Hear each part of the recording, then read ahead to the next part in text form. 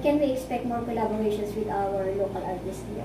I hope so. I mean, this is, to be honest, I hadn't really thought about it before. I'd always loved coming to the Philippines. I wasn't that familiar with a lot of the big artists over here. But when I started to think about that would be a possibility, I started to look at different people over here. I just sort of realised how much talent there is over here, and A particular artist in mind?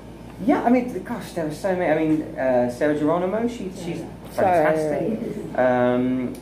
Who else was there? Catriona Gray. What's that? Yes, Catriona. Yeah, I mean, I hadn't seen much of her singing. She looks great, but apparently she's got a great voice as well.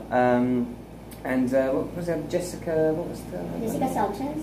Yes, she was great, and also Lea Salonga. Oh, she's great, but I mean, she's doing lots of musical, and actually that's one that could possibly happen because she's more in the UK, so it makes it a little bit easier for a collaboration. Yeah. But you never know, really. You see, I've got some great songs. I've got a great ballad called 2x2, which I'd love to do with somebody. How about the Filipinos in like UK, like Rachel Ango? I don't know. The ones they're in. Hamilton? Yeah, Hamilton. Oh, okay, yeah. I'm not as familiar. I actually went to see Hamilton the other day, so I must have seen it, but I'm not as familiar with it. But yeah, I mean, it's quite. That would be a lot easier for me to be able to work with someone there and record it in my studio in London and stuff like that. Yeah. So yeah, who knows what the possibilities are? But I mean, it's great fun to see just how receptive the Filipino audience and how supportive you guys are of your own artists. It's just amazing.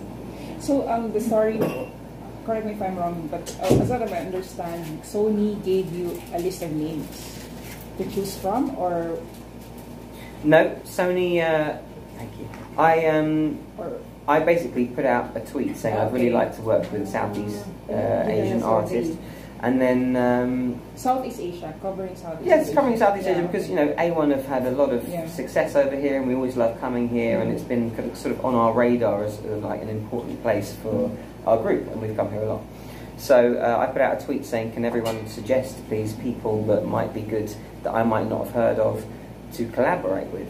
And people gave me a whole long list of names, various of people. So I had a sort of good few weeks of looking at different people, and then it was Sony Records that came and sort of pointed out Morisette and said, we think that her voice and the type of person she is would really suit this track and really suit your voice.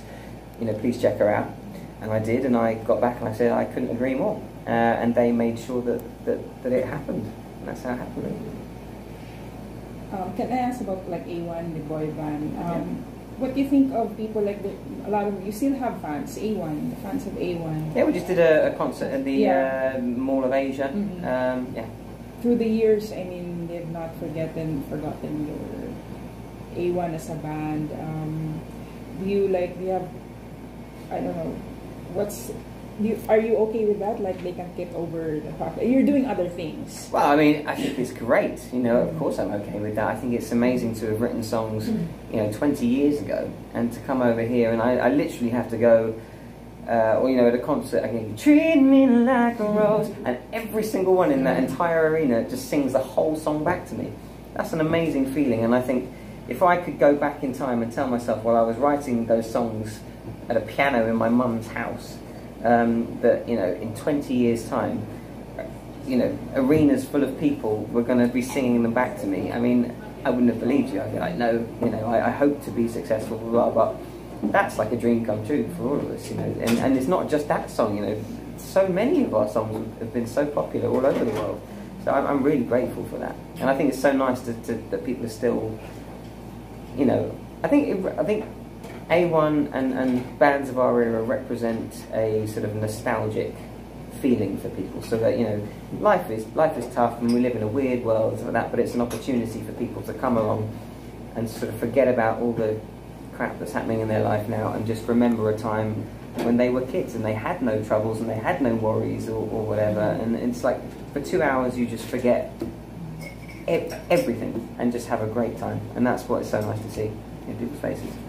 What do you think of the new breed of boy bands from Korea? We have loads. I mean, we don't know Korean boy band. I know K-pop is huge. Yeah. So you know, I mean, I've often been asked to go over and write for them, which I will do. I will do soon. But I just haven't found it in my diary to do it yet. But I'd love to go over and do a bunch of writing for those kind of bands. But we don't really know them over in the UK. I know they're massive over here, probably the biggest type of bands, aren't they? But I think there's one that's broken through in the UK. Is it BTS? Yes, BTS. Now they're massive over there.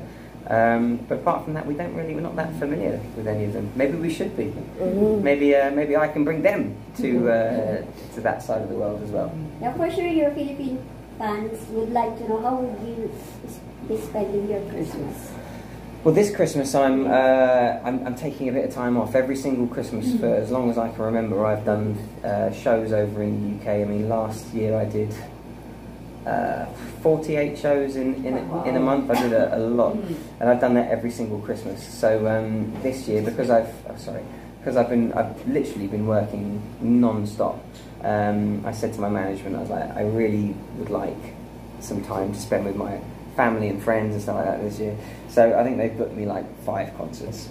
Thank you to them. Yeah, thank you to them, which is great. So I can actually, have a bit of time off to chill, and that's what I'm doing. And you know, the nice thing about a song like This Is Christmas is that it kind of does the work for you. So even though I'm not working, that'll be, you guys will be talking about it. Be played on, we'll do the video, be played all over the things on the radio stations and stuff. So. Although I'm taking time off, the song won't, and the song will continue to live in my while I'm not. Well, I am living, but I'm not not working. Peanut sauce. What was that? Kare-kare. Yeah, I found that a bit strange. But everything else was nice. I've had a lot of stuff with chocolate. We went to a restaurant. Champorado. Rice with Yeah. porridge. Actually, most of it was rice the other day. I probably. It was, what? Puto bongbong, the purple rice and the white rice. Oh yes, that was delicious. That was like a mostly Christmas dish, was it? I ate quite a lot of that. But I mean, there's so many. I'm not that adventurous with food, but they forced me to eat a lot of stuff, and some of it was amazing. Some of it. What was it? Oh, I had fish in chocolate. Yeah. Didn't like that. Champorado with daing. That was weird. I didn't like that. That wasn't my favourite. But most of the dishes are quite nice. But I think adobo was probably top of my list. Which places do you plan to go to in the Philippines? Those that you've not gone to yet. Oh gosh, I don't know. I mean, there are so many lovely places like El Nido. You have not gone. Haven't been there. Okay. Apparently that's beautiful. I did go to Boracay. I thought that was amazing. When was this? What year? This was on the last. No, actually, that Boracay was quite a long time ago. That was about 6 years ago I went there, and then I think they closed it, didn't they? Yeah, and to rehabilitate. To rehabilitate it, yeah. It still looked nice when I went there. So that reminds. Do you have any suggestions of places I go? Tourism. Siargao. Oh, but I can't surf. I like to watch surfers. So I'll do that from there. Coron? Palawan also. Is that like El Nido area? Yeah, okay. Well, that's the goal. Are you gonna extend Your stay here? Enjoy. I'm going to extend it a little bit, yes, and hopefully go and visit a few more Filipino places I haven't been. But I've got to be back in the UK by the 24th because I have concerts starting then. So up until then, I haven't really planned my trip yet. So I'll do promo for another day here. We'll do a video shoot here today for the song, and then I'll be taking some time off and work out where to go. They've been teaching you Filipino words? Maybe mahal ko kayo and What salamat does that po. mean? That means I love you all. Oh, yeah. Salamat po, which is thank you, I think it is. And what else? I have learnt a few other things.